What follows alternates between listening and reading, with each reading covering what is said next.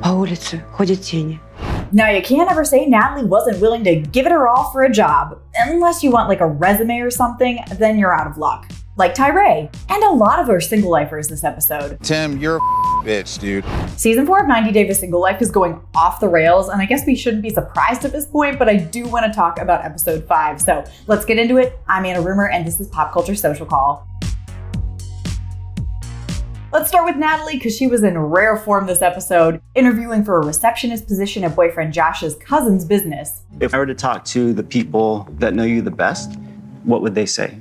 Josh would say, I'm needy. And I don't think she'll be getting a second job interview after turning the first one into a Josh interview.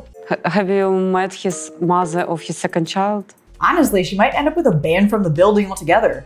It's weird. But Natalie isn't gonna give up there. She's gonna make her own job interview when Josh invites over this Hollywood producer for dinner. I will read for you in Russian language Shakespeare. Yes, yeah. Honestly, this Shakespeare in Russian performance was very scary and very bold, so she gets an audition offer. Who said Shakespeare isn't relevant today? Мне страшно с тобой встречаться. Страшнее тебя не встречать. Я стал всему удивляться, на всем ловил печать. I was definitely getting Shakespearean vibes from the Veronica, Jamal, Tim situation this episode, households divided, etc., etc. Now, we all know Tim hates Jamal for dating his ex, but now he really hates him after Jamal made a comment about Tim's role as a father in Veronica's daughter's life. We're gonna sit here and act like Tim is just his father of the year. And cue the fighting. What you're not gonna do is question me being a dad to 𝐒𝐿𝐲. Surprised no one took a stage dagger to the heart there. Stop talking about me to Veronica, like that's really it.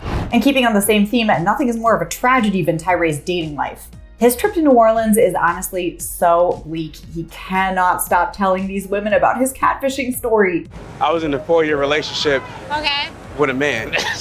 Something tells me he's not exactly putting his best foot forward this season. Tyray definitely trauma dumped. Trauma dumped hella early. I'm like, bruh. We do have a hint of romance throughout the episode though. Not to mix literary genres, but Chantel is out here living her best sisterhood of a traveling pants life with 𝐿 in Greece. She's traveling 4 hours to see him again, while insisting that she doesn't want to take things fast after her divorce. Yeah, sure thing. These two are already talking about kids and Chantel living in Greece with him. I'm on cloud 9. And while Chantel's first post-divorce kiss earlier this season might have ended in a breakdown, this one seems to hit just right. These two cannot keep their hands off each other. But there's always that doubt. I can't help but think I could be setting myself up for heartbreak again. Honestly, that's not a bad guess. That's my guess too. We're gonna have to watch everything play out for the rest of the season, so let me know what you thought of this episode and Natalie's Shakespeare rendition in the comments. Like and subscribe and head over to popculture.com for the latest in entertainment news. Until next time, I'm Anna Rumor, and this is Pop Culture Social Call.